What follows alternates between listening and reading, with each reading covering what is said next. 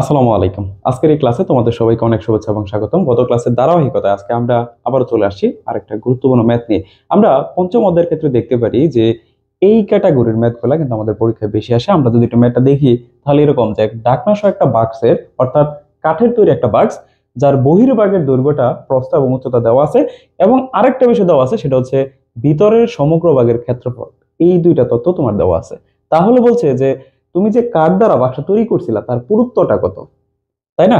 আচ্ছা, তো এই সকল ম্যাথের ক্ষেত্রে আমরা একটা বিষয় একটু বোঝার চেষ্টা করব যে একটা বাক্সের ভিতরের ভাগের দৈর্ঘ্য এবং বাহিরের ভাগের যে দৈর্ঘ্যটা আছে এই দুটো কিন্তু বিষয় সেম না। ঠিক আছে?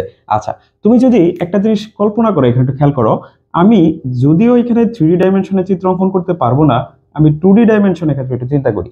এটা তুমি একটা বাক্স চিন্তা করতে পারো যে বাক্সটা হচ্ছে কাঠের তৈরি। এই যে এটা কিন্তু কাঠ, ঠিক আছে? আচ্ছা, তো সিম্পলি আমি একটা জিনিস এখানে খেয়াল করতে পারি, সেটা হচ্ছে আচ্ছা এইখানে এইটা হচ্ছে কিন্তু তার বহির্ভাগের দৈর্ঘ্য। সিমিলারলি এইটা হচ্ছে কি তার প্রস্থ।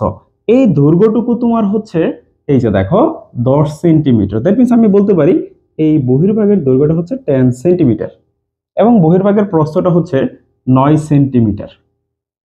ক্লিয়ার? আচ্ছা, আর এটা ধরো ভিতরের ভাগটা এবং এটার ভিতরের ভাগের যে ক্ষেত্রফলটা সেটা হচ্ছে 262 বর্গ সেন্টিমিটার। তো এই ভিতরের ভাগের ক্ষেত্রফল হচ্ছে 262 বর্গ সেন্টিমিটার। আচ্ছা, এখন কথা হচ্ছে স্যার, আমি যে কাঠ দ্বারা যে বক্সটা তৈরি করছিলাম এই কাঠের এই যে এই অংশটার পুরুত্ব বা এইটুকুর দৈর্ঘ্যটা কত এটা আমাকে বের করতে বলছে। তো আমি এই কাঠের পুরুত্বটাকে যদি এক্স চিন্তা করি বা তুমি এ চিন্তা করতে পারো, কোনো সমস্যা নাই। তাহলে আমি যদি এটাকে এক্স চিন্তা করি তাহলে দৈর্ঘ্যের ক্ষেত্রে একটা বিষয় খেয়াল করো। তাহলে দেখো এই যে দৈর্ঘ্যটা ছিল, দৈর্ঘ্যটা কিন্তু এই টোটালটা হচ্ছে 10 সেন্টিমিটার। বাট তুমি যখন কাঠের পুরুত্বটা এক্স চিন্তা করবা, তুমি যখন ভিতরের ভাগের দৈর্ঘ্যের কথা বলবা তখন এইটুকু কিন্তু তোমাকে বের করতে হবে। দ্যাট মিনস এই বহির্ভাগের দৈর্ঘ্যটা থেকে দেখো তুমি দুই দিকে কত বাদ দিচ্ছ। আমি এই দিকে এক্সটা বাদ দিচ্ছি কারণ এইটুকুর দৈর্ঘ্যটা কিন্তু হচ্ছে এক্স, আবার এইটুকু তো সিমিলারলি ভাবে এক্স। তাহলে আমি এই দিকে যদি এক্স বাদ দেই এবং এই দিকে যদি এক্স বাদ দেই তাহলে দেখো বহির্ভাগের যে দৈর্ঘ্যটা ছিল 10, এখান থেকে তুমি দুইটা এক্স যদি বিয়োগ করে দাও তাহলে কিন্তু ভিতরের ভাগের যে দৈর্ঘ্যটা আছে এটা পেয়ে যাচ্ছ। সিমিলার ভাবে তুমি কিন্তু প্রস্থটাও পেয়ে যাবা, সিমিলারলি তুমি কিন্তু উচ্চতাটাও পেয়ে যাচ্ছ। ঠিক আছে? তো এই বিষয়টা যদি বুঝতে পারো তাহলে কিন্তু তুমি এই ধরনের ম্যাথ খুব ইজিলি সলভ করতে পারবা। তো চলো এখন আমরা ম্যাথে যাই। তো প্রথমে আমি একটা বিষয় এখানে ধরে নিব যে মনে করি বাক্সটির কাঠের পুরুত্ব হচ্ছে এক্স সেন্টিমিটার, আমি ধরে নিব। তাহলে সমাধান, ধরি কাঠের পুরুত্ব, কাঠের পুরুত্ব is equal to x centimetre. আচ্ছা, এখন আমি কি বলবো যে বাক্সটির ভিতরের দৈর্ঘ্য, এভাবে প্রস্থ এবং উচ্চতা এই তিনটা বিষয় আমরা বের করে নিব। সুতরাং বাক্সটির ভিতরের দৈর্ঘ্য, তো এটাকে আমি কিন্তু আগেই বলে দিয়েছি যে আমাদেরকে দুই পাশে দুইটা এক্স বিয়োগ করে দিতে হবে। That means 10 minus 2x centimetre আমাদের হয়ে যাবে ভিতরের দৈর্ঘ্যটা, কারণ আমি এইদিকে এক্সটা বিয়োগ করছি আবার এইদিকেও আমি এক্সটা বাদ দিছি, বাদ দিলে কিন্তু আমার ভিতরের ভাগের দৈর্ঘ্যটা পাওয়া গেছে। সিমিলারলি আমি যদি বলি বাক্সটির ভিতরের প্রস্থ, তাহলে আমাদের প্রস্থটা হবে তোমার 9 মাইনাস 2x সেন্টিমিটার। সিমিলারলি আমাদের উচ্চতাটাও হবে 7 মাইনাস 2x সেন্টিমিটার। আচ্ছা, এখন স্যার আসেন একটা বিষয়, সেটা হচ্ছে এটা তো একটা আয়তাকার ঘনবস্তু। তো আমি যদি ভিতরের সমগ্র ভাগের যে ক্ষেত্রফলটা আছে এটা যদি বের করার সূত্রের কথা যদি বলি, সেটা তো আমাদের সকলের জানা, তাই না? তো সেই সূত্রটা আমরা এখানে অ্যাপ্লাই করব, তাই না? আচ্ছা, আমরা জানি দৈর্ঘ্যটাকে আমরা অলওয়েজ কি দ্বারা প্রকাশ করি? এ দ্বারা। তুমি এখানে লিখতে পারো প্রস্থটাকে বি দ্বারা এবং উচ্চতাটা সি দ্বারা আমরা এখানে প্রকাশ করতে পারি। তাহলে দেখো, সুতরাং বাক্সটির ভিতরের বা বলতে পারো যে সমগ্র তলের ক্ষেত্রফল, ভিতরের সমগ্র তলের ক্ষেত্রফল সমান সমান। আচ্ছা, তো আমরা যে সূত্রটা জানি সেই সূত্রটা হচ্ছে এরকম যে 2 into AB plus BC plus CA বর্গ একক। এটা ছিল আমাদের মেইন সূত্র। এখন তুমি মানগুলো বসাও। 2 ইন্টু, দেখো আমার এ হচ্ছে দৈর্ঘ্য, দৈর্ঘ্যের ভ্যালুটা হচ্ছে আমাদের কত 10 মাইনাস 2x, বি হচ্ছে কত 9 মাইনাস 2x। আচ্ছা, প্লাস আবার লিখো বি এর মান 9 minus 2x into 7 minus 2x plus 7 minus 2x into এ হচ্ছে 10 মাইনাস 2x। এই যে দেখো আমরা বের করে ফেললাম। এখন তুমি জাস্ট এখানে হিসাব করো। তাহলে আমরা যদি হিসাব করি কি হয় একটু দেখি। 2 ইন্টু আমরা একটু গুণ করি, 9 10 হচ্ছে আমাদের 90, তারপর আমরা যদি হিসাব করি 10 দুগুণ হচ্ছে 20, 20x, তারপর মাইনাস হচ্ছে 18x, 9 দুগুণ 18, তারপর minus minus plus 4x square.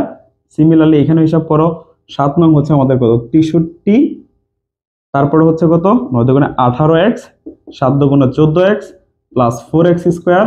এখানে তো আমরা হিসাব করি 7 10 হচ্ছে 70, তারপরে মাইনাস 14x, তারপরে দেখো মাইনাস 20x মাইনাস প্লাস 2 দুগুণে 4, দ্যাট মিনস হচ্ছে 4x স্কয়ার। এই হচ্ছে আমাদের হিসাবটুকু।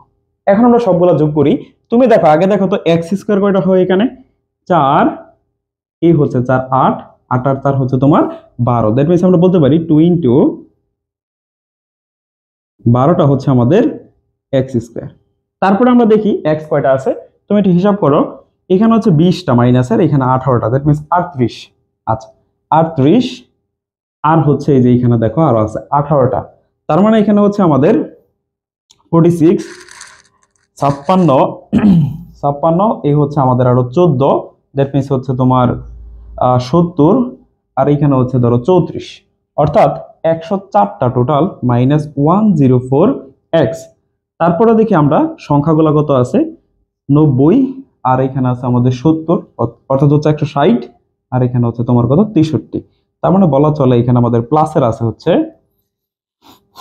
223। ঠিক আছে, তো আমরা আশা করি যোগ বিয়োগটা করতে পারবো নিজেরাই।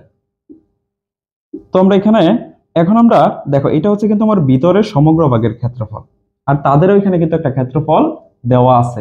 তো আমি কি বলতে পারি, শর্ত মতে আমার এই ক্ষেত্রফলটা তাদের ক্ষেত্রফলের সমান, তাই তো। তো এখানে আমরা লিখতে পারি যে শর্ত মতে 2 into 12x square minus 104x plus 223 is equal to হচ্ছে 262। ঠিক আছে। আচ্ছা, এখন তুমি উভয় পাশে 2 দ্বারা কেটে দিতে পারো। যদি আমরা কেটে দিই তাহলে দেখো কত থাকে 12x square minus 104x plus 223 is equal to হচ্ছে 131। এটুকু তো আমরা পাই। আচ্ছা, বা আমি এখান থেকে লিখি, তো হচ্ছে 12x square minus 104x plus 223 is equal to 131, এটা আমরা পেয়েছিলাম।